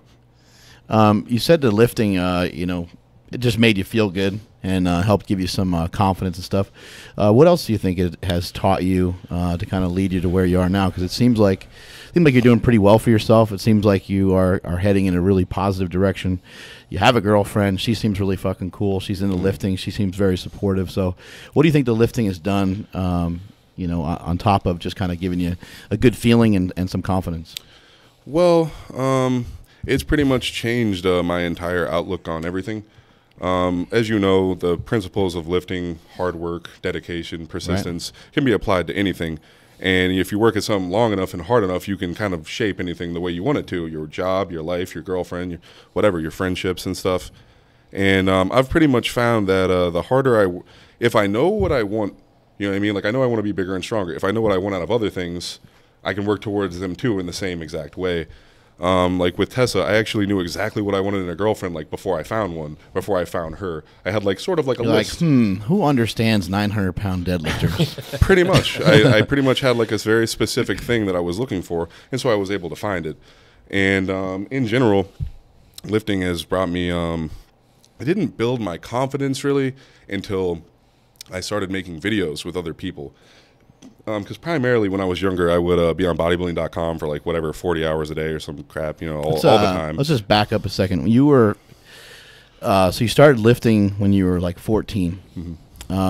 You kind of slid downhill even further in terms of not wanting to communicate with people and not feeling great about yourself. At like 16 or 17, is that when you were like around 400-something pounds or so? Yeah, I was 330 at 16, 17, I was like 350 or something, 330. Did you think you were just on an awesome bulk, or is that just happening because of everything in life? Well, my awesome bulking. Hashtag awesome bulk. Believe it or not, I felt so little. I didn't think I could ever get myself out of it. You know what I mean? My plan was to be the strongest teenager ever. I wanted to break a record. Then I could be something. I could be proud of something. Could be someone remembered. And you were also making videos kind of already at that point? Yeah, I posted stuff as little proof. Bit of, you know what I mean? Like proof videos for stuff. Right. But the plan was to be the strongest teenager ever and then just like kill myself. Like I wanted to die for like years. I was just like, you know, how are you going to kill yourself when you've done nothing and accomplished nothing? You know what I mean? Like it seems even more, you know, it seems worse that way than if I had done something first. So for a long time, that was the goal, because I never saw anything good coming. Like, well, I'm like, you know, really shitty at school. Everyone tells me if I don't go to college, like life's going to be terrible. You know what I mean? Like, people really don't give you a great outlook. Some people will be like, you can be anything you want. And you're like, sure. I think probably the most depressing thing I've heard so far is the switch from Dragon Ball Z to Pokemon. I think that's kind of like what led, don't you think? Isn't that what you're saying? That's what I was thinking. Yeah. It's a slippery slope. Yeah, it's just... Yeah. Pikachu. So you did kind of think you were on an awesome bulk. You're like, I'm going to get bigger. I'm going to break this record. I absolutely hated it. I hated it. Yeah. Like, it's just nothing good about it. I liked eating, but like I didn't, you know what I mean? I just a lot of pizza and stuff, or were you trying dairy, to, you know, a lot of, I would add beef to everything, beef on pizza and macaroni and cheese. But you thought that's what it would take to get your goal. Of course. Yeah. I didn't, I wasn't aware of people using drugs all the time. I was like, oh, so people run like a 6-week cycle of like pro hormones or something. So you have to get as strong as you can naturally first, and then you just do one because you get weaker afterwards. You know what I mean? So I was like, well, if I want to lift what other people do, I'm going to have to weigh more than them. I was willing to do more than other people. Yeah. You know what I mean? More or less. I was willing to gain more weight, train more often, you know, that kind of thing. And ended up working out pretty well. It's fortunate that I didn't understand everything the way I do now, because, you know, I probably wouldn't have got as far as I did. Like naturally as a teenager. I got really, really strong. What's your best like pull or something like 17? 17, I could deadlift 700 for 4, and I could squat probably like 725 in knee wraps, I think I did. Jeez. And the internet's going to say, liar! He doesn't squat! I think I have some videos actually. I've seen you squat before. I've seen you squat at least 7 plates for a few reps. It looked pretty easy from what I remember. Yeah, I used to love squatting. You can go harder on squats than anything. You can train them all the time. Yeah. You You know what I mean? And that was the problem, is I could train them all the time, and I did train them all the time. And I developed a habit of doing legs multiple days in a row, followed by multiple days of rest, which does work very well. It's essentially like doing more sets. Yeah. You know what I mean? You just accumulate fatigue and then back off and grow and recover. But that also leads to a lot of other problems, you know, overuse and stuff like that. Yeah. I think the worst thing I did for squatting, though, the real reason is everyone used to be all about geared lifting, and so it was box squats. Box squats are what you want to do. They were better than regular squats, et cetera, et cetera. I was like, okay, I won't do regular squats for now. I'll do box squats. Well, try taking the box away afterwards. You know what I mean? Like, you keep going down. Fall. No. You keep going downwards. Briefs aren't going to catch you. Yeah. Well, I wasn't even wearing briefs. You know what I mean? That's what I mean, but that's why Yeah, they exactly. do it. Yeah. So I just, you know, I went down too low and hurt myself at like 15. A couple years later, I did it again. A couple years later, I did it again. Like, it's just, you know, if I would have known more early on, I could have avoided a lot of stuff. You know what I mean? But fortunately, at least now I know what I did wrong. You know, so I can help other people avoid the same shit, which I try to. So even at like 17 and 18, you're building yourself up. You're starting to lift some really awesome weights, 700-pound deadlift for 4 reps, and you're trying to go towards this goal of, you know, breaking a world record and then just ending it all. Yep. So it's like you're lifting and you're getting some satisfaction from lifting, but it's still not enough. What is the turning point that kind of flip things around to where you're like, oh, you know what? Maybe I shouldn't kill myself. The turning point was, you know, the first relationship I got in was pretty bad. You know what I mean? Is I found someone not actually schizophrenic, but like quite like my mom, like pretty something bad. I don't know why. You had to be a man in a relationship, otherwise you end up screwing yourself over. And I wasn't a man at the time. You know what I mean? Right. I was like a little kid, and you know, I had a hard time with that. But when I finally got out of that relationship, I realized I could like better control my life because I could, you know, keep stuff clean around me. I could focus on other things, and I realized I got my happiness from like work.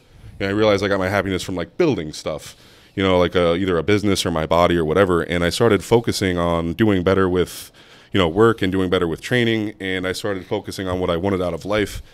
And that's when everything really started going really well. I mean, just basically you started to kind of fucking figure shit out for yourself. Pretty much. I realized that, you know, if I want something, I have to like know what it is so I can work towards it. And I set like some pretty small goals for myself that I thought would make me very happy.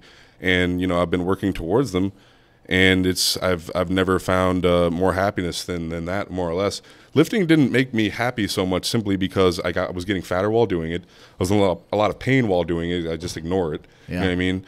And mostly it was like, if I get stronger, great, because I weigh, you know, 350. You know, it's cool. No one else cares. So, but if I don't get stronger, I like hate myself. So it was like pretty like balanced of miserable. There's a fine line there with being big. You know, somebody will see what we're talking about. Mo, is it Josh Morris? Yeah, Josh Morris. You know, people will say, you know, people will see him lift. The guy benches over 600 pounds. Yes. I think he pulls about 800 pounds and squats. He's pulled well over 8, I think, and I think he's pulled like 850. Yeah, and then he squats 8 something and sleeps. I mean, he's a monster. Yeah, he's a monster. But then people just say, oh, he's fat. Or Mark Henry back when Mark Henry was crushing things.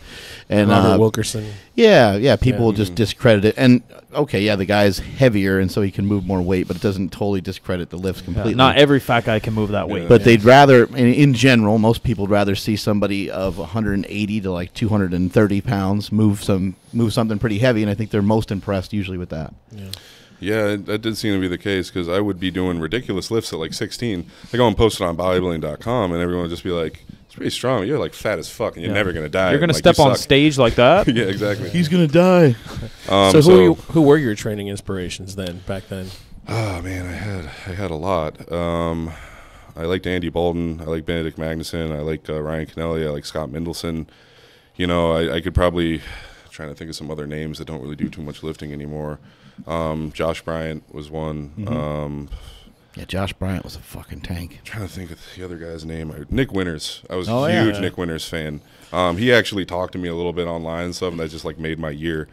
He was strong. There's a lot of people, man. I'm not really gonna be able to name them all. As time went on, it became other people. You know, they showed up. I didn't know about them at the time. Stan Efferding and stuff like that. Eric Spoto and whatnot. But you mentioned earlier Eric Lillibridge. I think sometimes people forget that you know, Eric is probably 24. Yeah, you're about the same age. Yeah, and exactly. people forget the guy's been around forever. He started lifting at like 14 probably, or something like that, and I he's think been he pulled 650 or some shit. Yeah. I've been watching his videos since I was like 15. I've been talking to him since I was like 15 online. I got a chance to go up and train with him for a few months a couple of years ago, and definitely was very positive. Like very positive experience. The whole family is very positive. Oh yeah, really super great family. Very nice people, like super nice. I've never heard anyone say otherwise, honestly. Right. Yeah, and Eric was, I think, maybe one of the youngest people to ever pull 800 pounds or something like that, or maybe he did it at 18 or whatever. I'm not sure if he's the youngest. He did an 800-pound deadlift at 18 in training.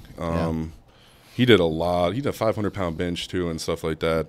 It seems like gains can be made really fast, and then it becomes an issue of just not messing stuff up, because I think he's had a number of pec problems over the years here and there, and that's probably really the only reason that he doesn't bench like 650 now or some crap like that.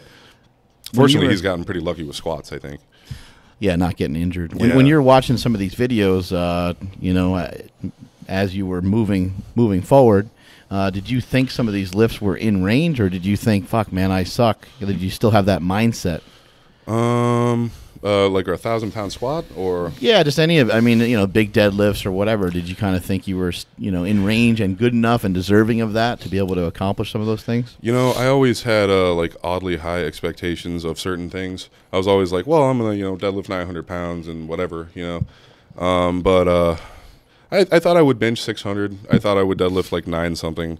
I thought I would squat like in the 8s in a belt, which I would have done forever ago if I was lucky enough to not have trained myself in the beginning. Right. You know what I mean? If I would have had any kind of guidance with that from someone, it was just so hard to find anyone I respected in my area. Right. You know what I mean? Like I squatted more than they did when I was 14 or 15. So why would I ask them? Right. Right. Plus everyone's like, you're gonna hurt yourself doing that stuff that I haven't been hurt doing. So I kind of ignored all those people. I guess it worked out. I just wish I could have gone to a gym like this or something like that instead, because then I probably would be squatting whatever I wanted right now. You know what I mean? Yeah. What's your best squat and bench? You're kind of known for your deadlift. My best squat, I think, is 750 in a belt. I worked up a few months ago before I got invited to the animal cage, and I did a couple squat workouts in a row.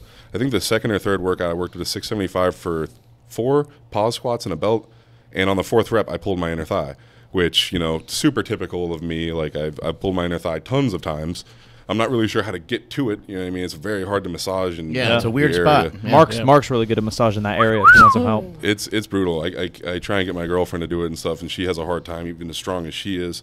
So I'd have to go to someone pretty serious to work on that, and it would feel terrible. Yeah, I think the main thing is it's a referred pain, and she's got to stick her thumb up your ass. It's usually, You need 4 hands down there, I think. Yeah, you need one on the cock, one. Yeah. Well, there's 2 balls, so you need 1, 2. Fuck. I think we need a mathematician for a bench. How many balls do you have? 3? I don't count the third one. Oh, okay. Just kind of a nodule. I think my best bench is 500 for a triple with a pause. I believe it might have been 495. Is that semi-recent?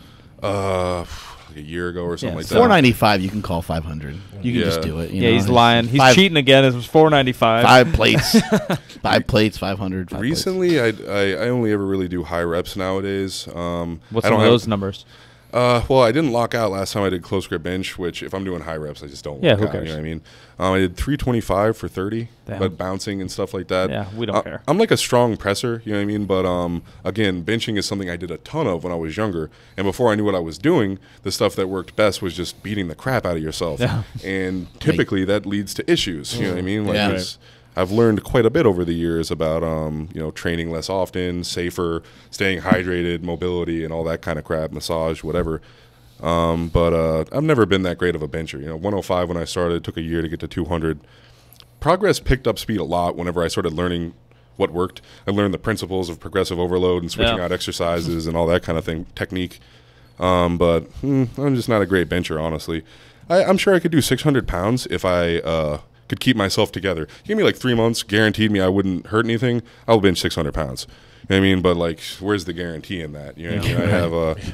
I have a lot of scar tissue right through here from multiple pec pulls and stuff like that. Never any bleeding, never any like significant tears.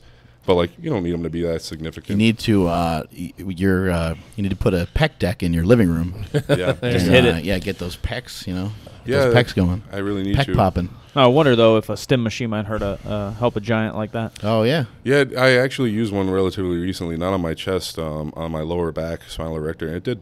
It helped a ton. Yeah. I'd like to get one of those. Hopefully, it's not like 30,000 or something ridiculous. Yeah, they make a big difference. Can't, That's you why we're can't always really, compaxing ourselves. yeah, you have to be careful putting it on your chest, though. That's a whole, like heart thing. Yeah, I you think they gotta- don't want it on both sides. Yeah. Yeah. I think you just have to kind of keep it more towards the shoulder. Yeah. It's going to kind of grab and pull over that way anyway, Yeah. so it's not too terrible. But yeah, you can fuck yourself up with that. Cardiac arrest. How did you? So you built yourself up to around 400 something pounds. How much did you weigh? What was the most you ever weighed? My scale only went up to 400. I was 385. Piece of shit. We've had that Exactly. problem here at Super Training before, too. I was 385, and then I stopped weighing myself just because I couldn't. You know what I mean? Yeah. And Go to a truck I stop had or something. Yeah, I put like another inch on my waist beyond that kind of thing. You know what I Hashtag mean? awesome bulk. Yeah. I was large. I was very strong. But like, man, like walking around the block and stuff was just like brutal, and Yeah. you can't sleep and stuff. Yeah, and good thing there's no humidity where you live in Florida. Oh my Yeah, you probably God, didn't man. sweat at all. Man, I could sweat in like the winter in Florida. You know what I mean? Like I sweat right now with the fan on me and In the air in the air conditioning. How'd you go from that 400 pounds to what did you go down to? How did you kind of accomplish it all? Well, I got hurt, so that's kind of played a role because I couldn't maintain as much got muscle hurt in the mass. gym? I got hurt in my inner thigh again for the millionth time. You know what I Right. mean? Having one of these workouts where I've been watching Pat Mendez. You know who Pat Mendez Yeah, is? of course. He squatted 800 pounds in a belt Yeah. and deep. And Everyone's he was like yeah. 18 or 19. Yeah, then, everyone's right? like, well, Fucking he's savage. better than you. You're not as strong as him, so you suck. Well, I'm like, well, I'm gonna start Olympic squatting. And I was gonna do 315 for 10 sets of 10. I was all Fucking pissed Pat off and Mendez shit. fucked you up. Yeah, the God first damn it, Pat. the first rep I did, I tore the shit out of something because I was just like, I'm just gonna throw myself down there. I don't care. And no, like you have to actually pay attention to your Yeah. body and stuff. You can't. I trained with too much like aggression and anger to actually like care about my body. Yeah. You know what I mean? The goal was always to beat your body down for me. It was always to like almost punish yourself in the gym. Yeah. And That's actually a really good point. I think a lot of people need to be careful of that, especially newer lifters. Mm-hmm. Need to be cautious of that. Yeah, a lot of people will take out a lot of stuff on themselves thinking that the more the better kind of thing. The more the better as long as you can maintain form and you're like paying attention to yourself and you You have some care. kind of work capacity. You have to love yourself a little bit, man. Just a little bit, like 5%. Like you have to be like, I don't want to hurt myself. It matters. You know what I mean? Whereas I just kind of didn't. You know what I mean? I hadn't really been hurt 1,000 times at that time, so I was kind of like didn't expect it. Did you follow some sort of specific diet to lose the weight? Oh yeah.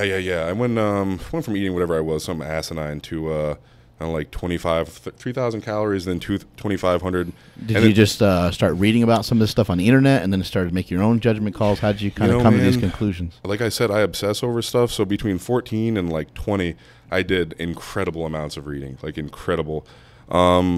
Didn't like science it up, you know what I mean? I wasn't like, oh, why does this do this kind of thing like a lot of people can do You for were just you. kind of like, I weigh this, I should eat this amount sort of deal? Well, I mean, I had about as much knowledge as you can gain from articles and from talking to people on forums and stuff. So I knew about macros. I knew what, slow and fast acting protein and carbs and, carb cycling and all that kind of thing. And it was a pretty basic diet. You know what I mean? I think I was doing like 250 grams of protein. Most days I would do no carbs. This is towards the end. I do no carbs. Got down to about 1,900 calories. And I was doing like 3 hours of cardio a day, and I was training 2 or 3 times a Damn. day. So you Yeah. progressively you progressively reduced the amount of calories and you progressively added in more exercise. Yeah, once I got down to that low number at 1,900, and I realized like going beneath that, like I'm just doing myself harm.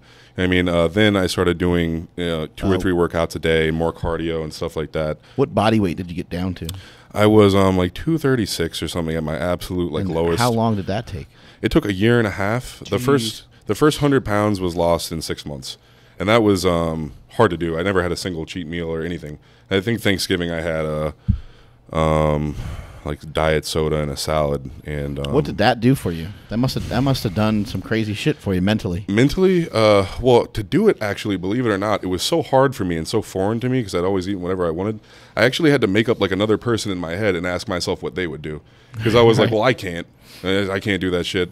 And I was like, well, if there was someone that I admired and looked up to, like, what would they do in this situation? I'm like, they just get up and do cardio. I was like, well, okay, well, if they can do it, I can do it. It's not something I feel like I could have done like completely on my own. You know what I mean? Like, I really had to look at it from a different perspective, because did you like turn and ask the person, or was it more like mental? Oh, it's mental. You know what I mean? It's Billy. What should we do this morning? You'll always try. You should go to the gym, bitch. You'll always try and be easier on yourself. You know what I mean? So it's better to almost, if you have to, think of what someone else would do who's better than you. Well, that's why people need coaches, right? A coach can tell you what to do, and you don't have to think about it. You're like, all right, coach said I have to do cardio. That is very helpful. Yeah, because you really will always go a little bit easier. I do it with myself all the time. Yeah, yeah. It would be great to do more, but probably just take a. I did enough. Yeah, take a break. We don't need leg curls today, that kind of thing. 18 months to lose 100 and something pounds. 150. Yeah, the last year took a year to lose 50 pounds because I had been screwing up my metabolism so bad by you know what I mean, adding in all the extra exercise. Yeah, dropping calories a little too quick, maybe. Probably that's probably exactly what happened. All in all, it should have, been a little bit more consistent, because the last year I would I'd have to stop dieting and regain some weight to speed my metabolism back up and regain some lost size and strength. Because you'd lose, you do no carbs, you lose a significant amount almost immediately. And then I'd start to get like upset, 2 months in after dropping another 25 pounds or something, and I'd stop losing weight. Didn't matter what I did, I just didn't lose weight anymore. So I'd have to go back and up my eating a little bit, gain another 10 pounds back, and then try and maintain it and diet down again. So the last 50 pounds took forever, even with all the extra work and stuff. But all in all, like, totally worth doing. If I had to do it again, I probably would have, it's hard to say I'd do anything differently because it worked out, you know what I mean? But I probably just would have not regained the weight those few times, even though it did help. I do believe it was pretty close to a necessity, you know what I mean? But it added so much extra time to the diet. I probably would have been better off just getting it done and then regaining the strength afterwards at a faster pace instead of drawing it out for so long. From a mental standpoint, you kind of mentioned, almost, inventing another person sort of thing to go through it. What did it do for you going through it, though? Oh, man. Well, I realized that I could pretty much just, like, whatever I set my mind to, if I was, wanted to be consistent, because most huge things are just little bits of, work consistently, like, all the time. It did give me a lot of, like, belief in myself. I always knew I could diet, because I always felt like bulking was shittier and harder. I was like, man, like, I hate this. Like, people don't understand. They think I'm being lazy and fat. Like, no, I hate this. Like, this is very, very hard for me to be 18 and be 380. Like, I want to die all the time. You know what I mean? Like, I don't have a girlfriend. Like, this is miserable. You know what I mean? And they're like, you're just being lazy. Like, no, like, you just wait. Like, eating less is the easy thing to do. Like, I'll just not eat that. Like, watch me. It's guaranteed progress. So I always knew I could diet. But it was really nice to actually see it happen and, like, prove it to people, because then I used to have thousands and thousands of people hate me and be like, you just suck, like, you're just fat, and, like, you'll never be. Every one of my videos had terrible comments. There was no good ones. It was just like I didn't even read them after a while. I was just like, ugh, like, everyone's probably so mean. a mentally healthy choice right there, not reading YouTube comments. What do you think made you? For all of us. Yeah. What do you think made you continue to make videos when you sucked so bad and you were so fat? Well, just to prove it more or less, I kept a training log on bodybuilding.com, and I got a lot of support from some people who did like me. You know what I mean? They'd come in and read my log and stuff. And I'm sure a lot of people did appreciate the heavy lifting. They're probably like, hey, that's fucking cool. And some people probably didn't give a shit. A lot of people, a decent amount of people thought it was really cool and were really supportive. And I'd post these long workouts. I'd train for 3 or 4 hours at a time and stuff. And, I just want to prove that I actually did it. This is one of the few things I was proud of. And, I'd use a computer, like an old laptop or something, terrible video quality, nothing special at all. It wasn't for views or money or building a subscriber base. It was literally just like, no one will believe it. You know what I mean? Like, I just did whatever at 16. Like, I should probably prove it, because I'm pretty sure that federation says it's like 550 is the record. It's like 605 for 5 or something. But what really made me like making videos was just whenever I started talking like this, I used to have to hide everything about myself. No one could know anything about me, because then they'd think about me what I think about myself. But it turned out the more I told other people about me, like the more I realized everyone was just like me. You know what I mean? And it actually helped other people because a lot of people are like, oh, George is like super cool or some nowadays. George is like super cool, but like, holy shit, like I was in his same shoes. Actually, like I wasn't even as bad as he is. and so it helps. What person can't relate to being depressed and feeling inferior as a teenager? I mean, man. Exactly. In adulthood, everyone has some kind of insecurity, you know? Yeah. And I think you know, the more people open up, the better off we all are, because everyone's like, as soon as they hear someone say it, they're like, oh my god, I feel the same fucking way. Yeah, you kind of made yourself vulnerable to the internet, and then the internet felt compassion for that. Yeah, quite literally, man. I was so used to people just like hating me for like no reason that like I never wanted to make a video like that because I was so worried that that's what it would be. You tell anyone, and people didn't need bad information about me to hate me. If you make you feel any better, we hate you a lot. Thanks, guys. Yeah. There's a thing that works on YouTube, and it's just authenticity. You know, people recognize when you're being yourself. That's really what it comes down to. Yeah. So what are your goals going forward? Yeah, what's next for George Leeman? You just smashed the American record, I think, within the last year, yeah? I'd like to get it a little bit higher. I got to start training with hook grip again. I feel like I'm strong enough to go over 900 and stuff still. It'll probably just be a few weeks of not getting hurt.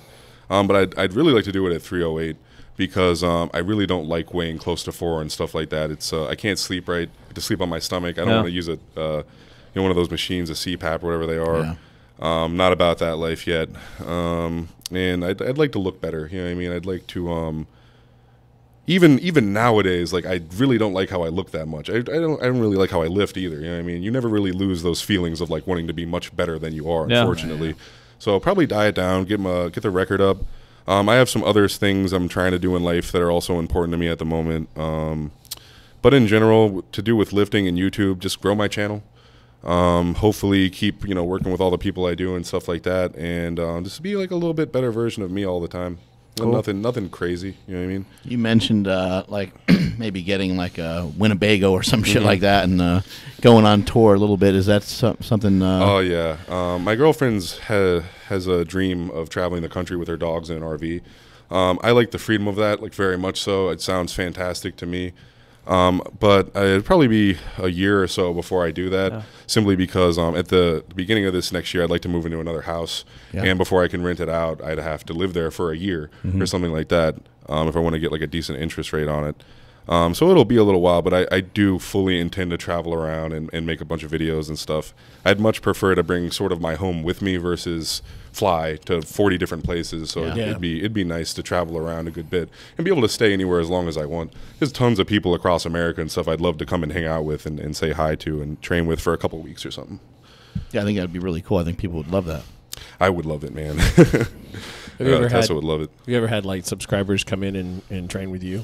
Yeah. Well, mostly clients kind of thing. I don't really have like just subscribers come in and train with them, simply because like I stay really busy. I don't even really have time to just go and train with as many people as I'd like to, kind of thing.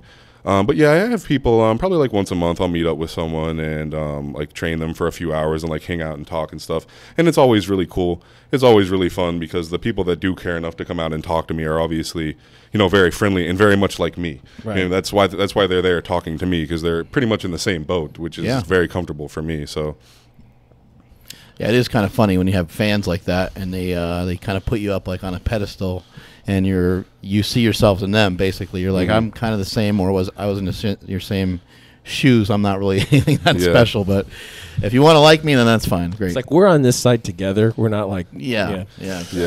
I love that because I'm so used to being looked at as like a failure and a loser and stuff that when people actually are like, oh my god, like you're cool. I'm like, no, hold on, we're the same. Like, it's the same shit.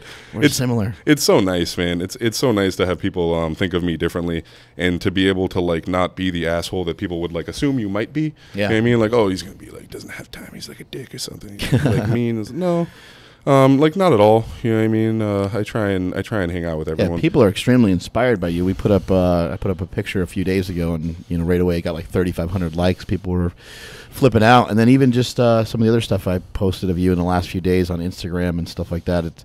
It's gotten a lot of great comments. There's been more comments and more likes on it than anything we've ever really posted from anybody else we've ever had on the show. So you're doing a good job of whatever it is you're doing. You're doing a good job of it. Yeah, man, I try. I sometimes I try and put out like motivational videos, mostly, you know, just tell people to think about their life a little bit differently. That's the real key. You know what I mean? Like see opportunity instead of none. But in general, like a lot of it just like kind of happened. Like it wasn't meant to be motivational. It wasn't meant to be anything like that. And, you know, people liked it, I guess, because it was like genuine. So, you know, I guess I'll just keep doing it, right? Keep working out. I think the biggest thing I've got from you, you know, during this talk is your transformation. Your body transformation, to me, is probably the most epic thing that you kind of mentioned throughout the day. Obviously, there was a lot of tragedy and stuff in there as well, but the body transformation, to me, seemed like the most pivotal thing that you went through, because the strength thing, it seemed like you were sort of, not that you're just like some genetically gifted freak or anything. You mentioned that it did take you a while to build some strength, but I think that the strength came fairly easy to you, and that you were passionate about it, and that it wasn't it was a natural progression. Mm-hmm. Whereas the diet thing, you said you were so used to eating whatever you wanted, and now you had to go through this.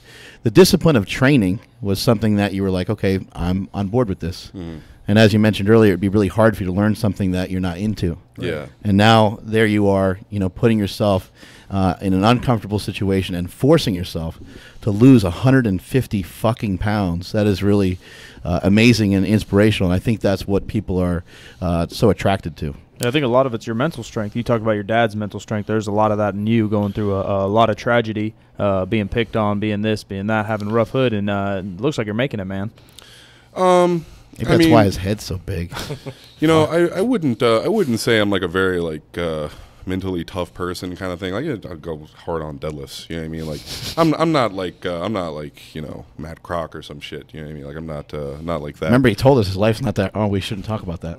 What? His life's not that hard. Who? We're not supposed to talk about that. His life, yeah. My life is all things that I like. I get to train people, you know what I mean, which I love. Like I actually used to do it for free, like all the time. Like I used to give out free stuff to everyone. I was on a forum, you know what I mean. Everyone free advice, this, that, and I really enjoyed it. Nowadays, unfortunately, I can't because, you know, I have to pay for my own shit. You know what I mean? Like if I could sit at home all day, you know what I mean, like it'd be a little bit different. But it's I'm pretty damn happy with the way things are going at the moment. I have a very cheap lifestyle. You know, I mean, I have like a small house. I live in Florida. It's very cheap. I own my car, so I don't have like payments and stuff. And it's pretty much just like food for me and my girlfriend. I, you know, get 8-man stuff, so I don't really buy clothes. I really like the way things work out for me at the moment. I'm very, very, very happy with it. I couldn't ask for better, man, honestly. I never thought Yeah, we were talking yesterday about, you were like, I can't reveal my real life because people are going to say, that guy's an asshole. He just does whatever he wants. Yeah. I assume people will, like, quite literally dislike me if they know I'm, like, happy for some reason. No, you're a lumberjack, and you work 18 hours a day, and you sleep 4 hours, and you wake up, and occasionally you do some heavy deadlifts in between. Yep. And then you help people online because you love it. Yeah. There we go. You talk about charging for training and stuff. Ronda Rousey said only amateurs fight for free. Yeah. Mm-hmm. Yep. Anything else going on? Anything else you want to plug? You mentioned 8-Man Strong has got your back. 8-Man, really, really, really great company. I really like their shirts. I wore them before I even knew who they were, just because I liked them. But as I've gotten to know them, it's two brothers, and they're really cool.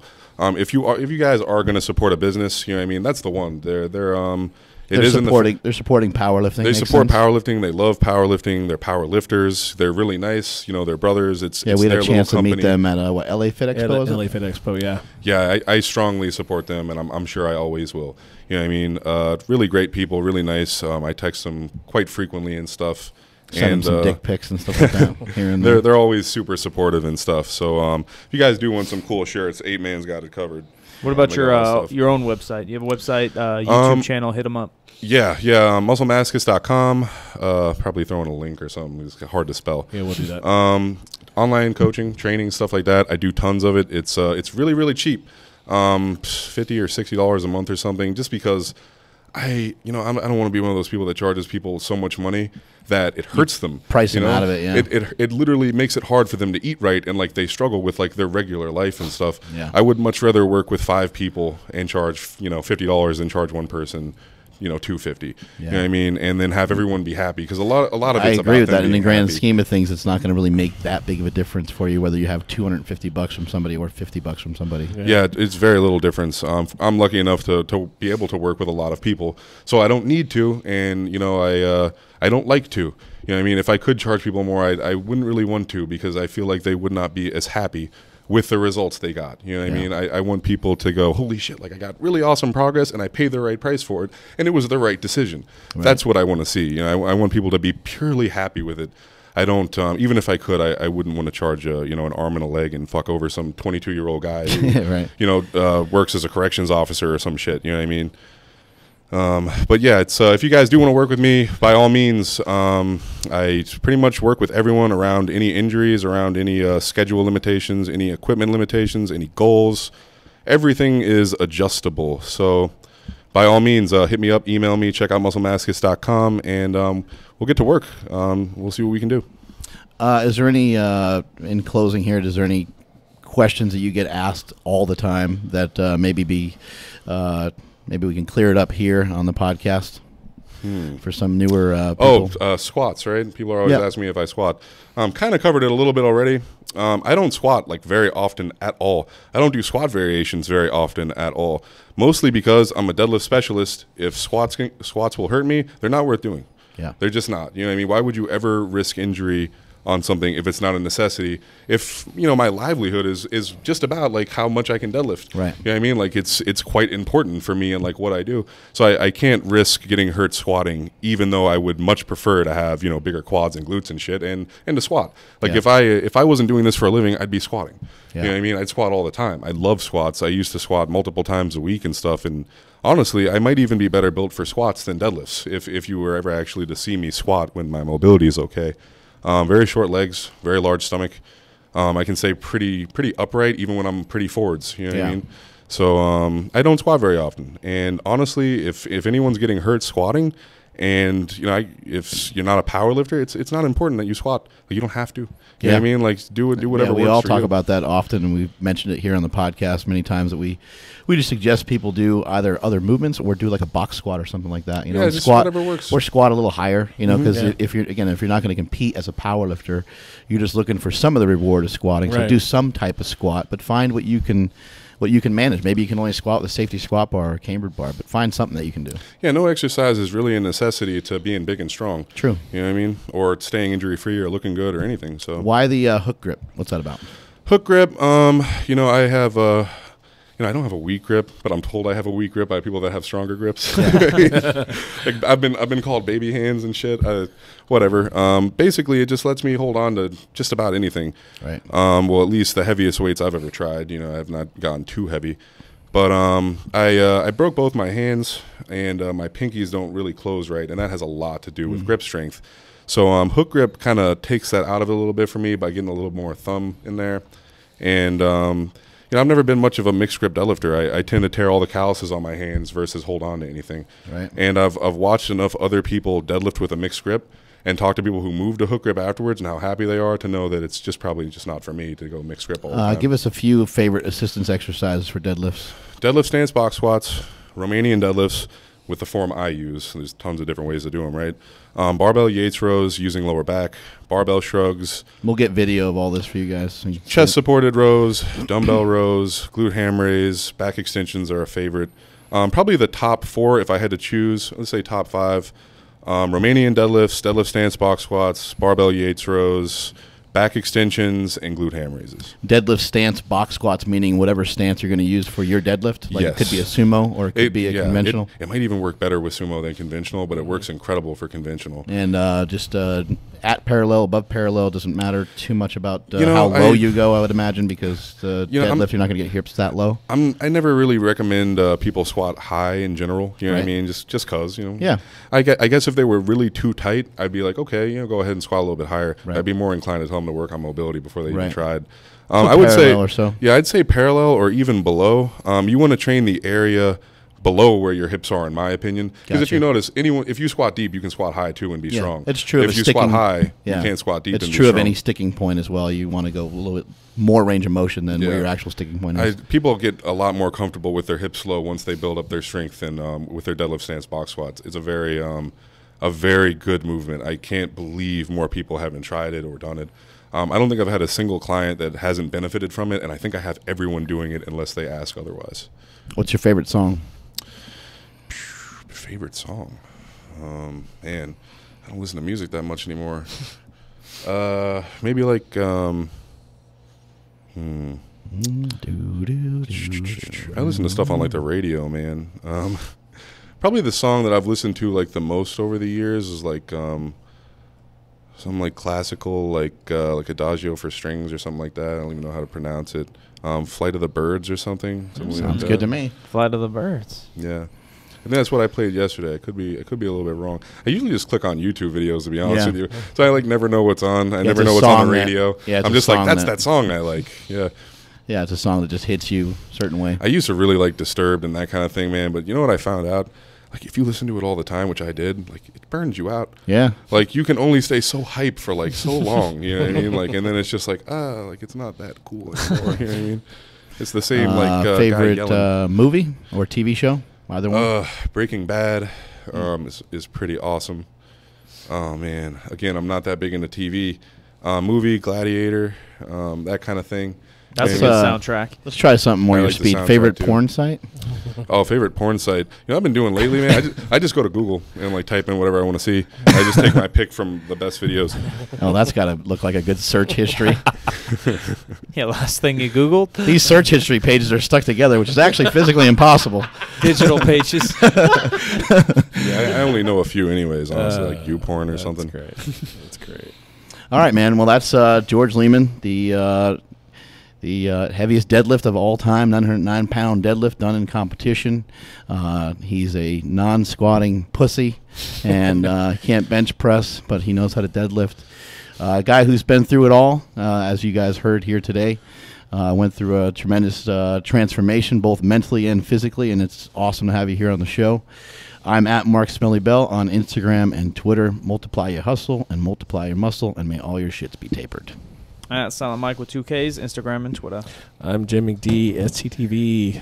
That's Instagram and Twitter. Follow the show on Instagram at Mark Bell's PowerCast, Facebook.com/SuperTrainingGym, Twitter at STGymSack. And we're out.